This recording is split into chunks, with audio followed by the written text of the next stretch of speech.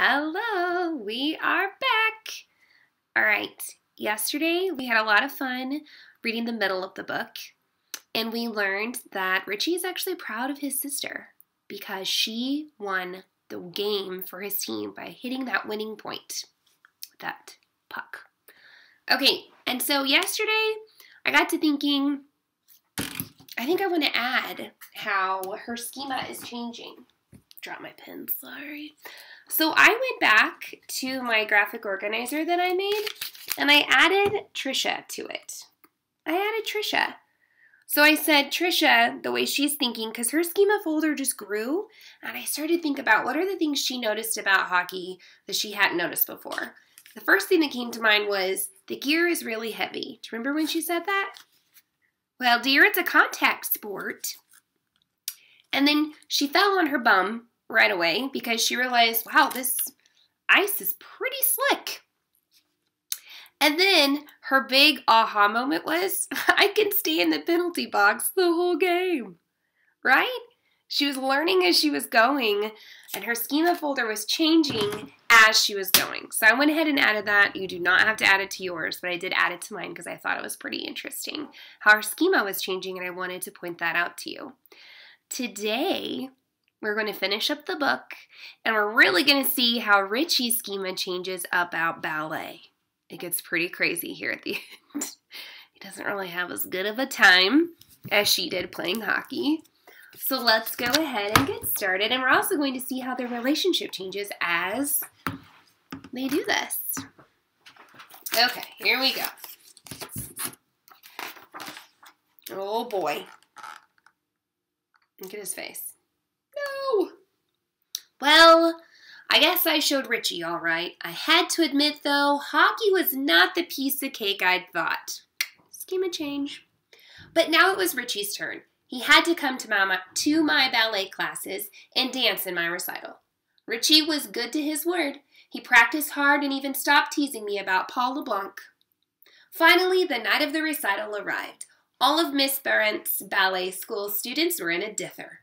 Richie and I were in the dressing room. I ain't wearing this, he hissed as I held up his costume. I'll look like a flower, and all my friends will be out there tonight.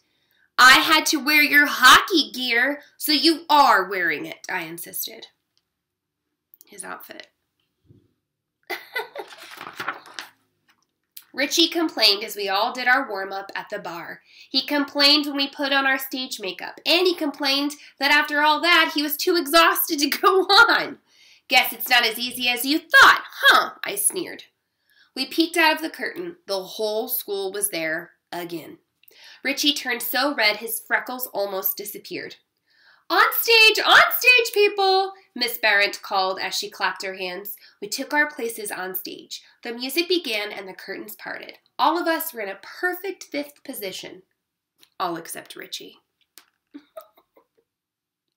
His feet were turned in instead of out as we started our dance in unison. He jumped when we glided. He twirled when we leaped. When we glossidad upstage, he glossidad downstage. When we did our pas de chat, Richie hopped around like a rabbit. And at the end of the number, as we all did our arabesque, Richie lost his balance and grabbed for the curtain. That's when the audience started to snicker. Poor guy. He said he could do it, didn't he? Well, but yeah, he said it was easy. Wasn't that his schema folder on ballet? Oh dear. The next two numbers went very well because Richie wasn't in them. Richie hid from all of us during the intermission. Then it was time for the Nila number, the main number of the second part of the recital. Richie was a wood nymph. All he had to do was one single tour jeté, just one tour jeté. Well, he did it all right and landed right on Paul LeBlanc. Paul lost his balance and fell into a fairy tree.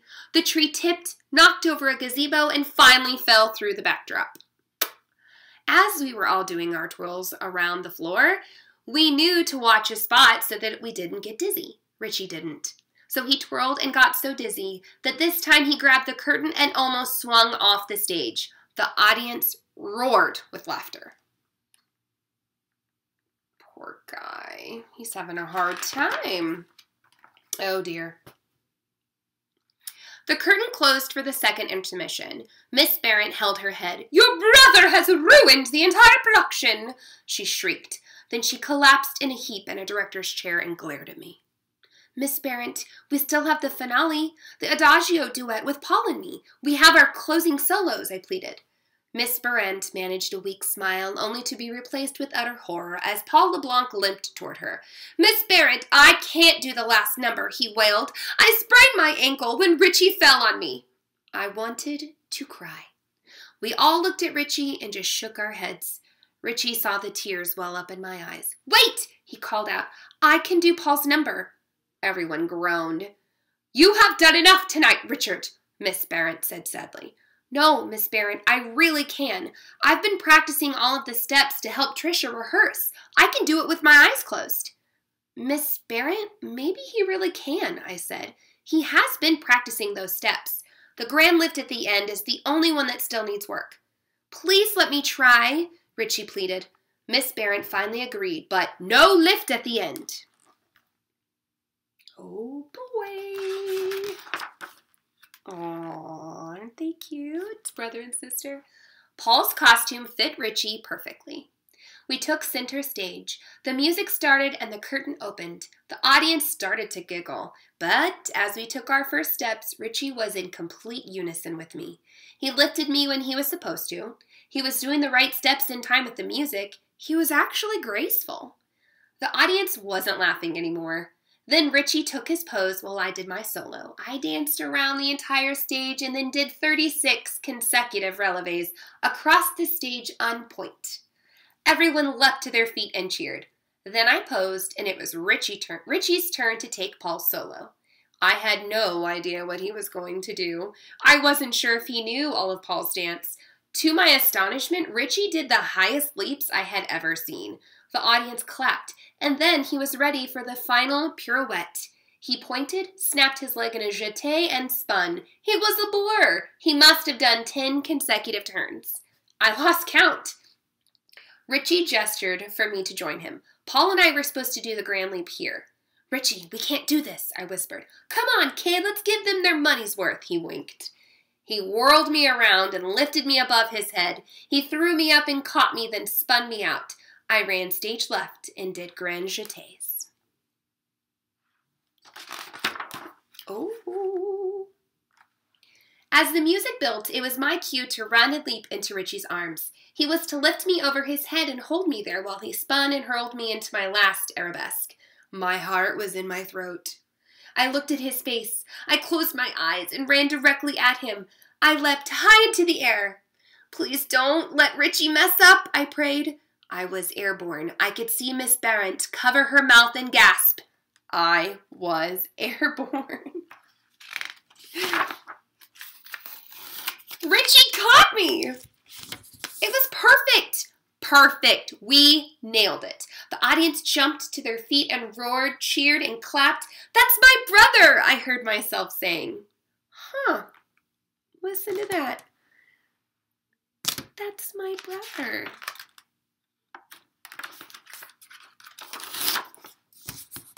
That night, we all sat in front of the fire at home. Richie finally said to me, Okay. Ballet is harder than I thought. I really had to practice to do it right. Schema change. Well, I added, I'd have to say that hockey is way cool, and it takes a lot just to play the game. Truce then, Slapshot? Richie said, holding out his little finger. Okay, Dance King, truce, I said as we locked our fingers. Richard even admitted to me years later that this short course on ballet helped him on the ice. And the balance that it took for me just to stand on skates helped me in dancing, that's for sure. To this day, he still calls me Slapshot. And I still call him Dance King. He's in Thiat Precious, y'all, and here's the same photographs in the back. All right. So now, how does Richie feel about ballet? I'm going to add it over here. I'm going to rate Richie. He now feels that it is way harder and it takes a lot of practice. way harder than he thought.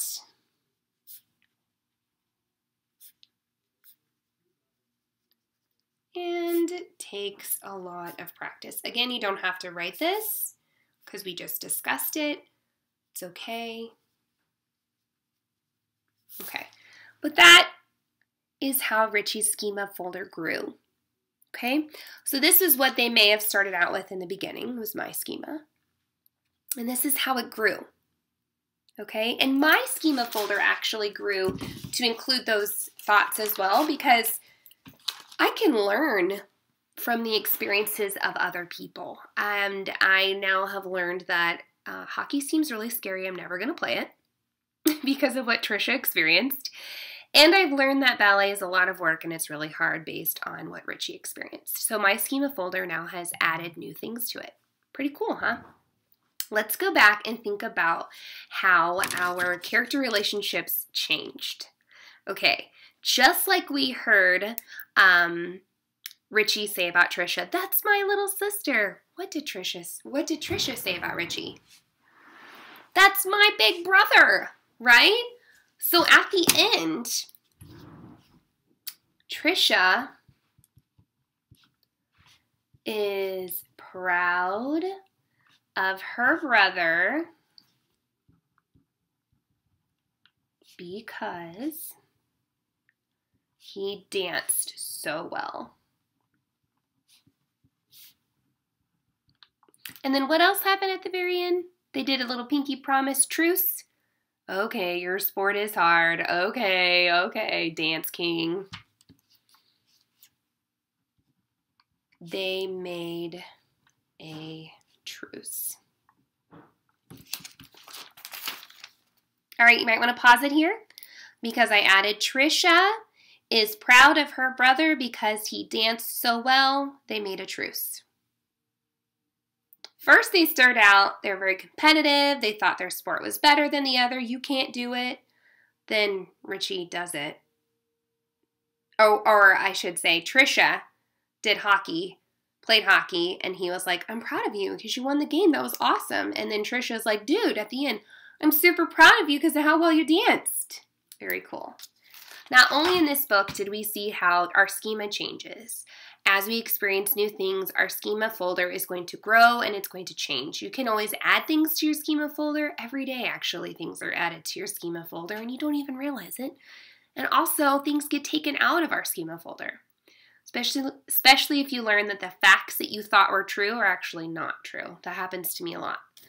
So, we also, not only did we learn about schema, discovered how character relationships change from beginning, middle to end based on the problem and the solution that is woven into the story. Wow, you guys, what a fun book to read and to learn with. I hope you had fun. Don't forget to fill out your seesaw. You're going to add the ending. So on the seesaw that you see today, I went ahead and typed the beginning and the middle, and today you just add the end, okay? Awesome job. You guys are awesome. Love you. Bye-bye.